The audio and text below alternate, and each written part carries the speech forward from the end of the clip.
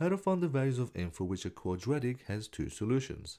For this question, we need to determine the values of m for which the equation m plus 1 times x squared plus 2x plus 3m is equal to 0 has two solutions.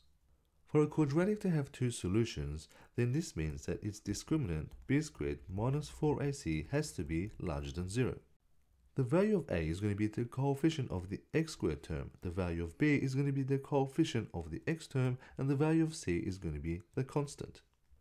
And so b squared minus 4ac is going to be 2 squared minus 4 times a, which is m plus 1, times c, which is 3m, and this has to be larger than 0. Setting this up in the calculator, we can solve for the values of m. And now solving for m.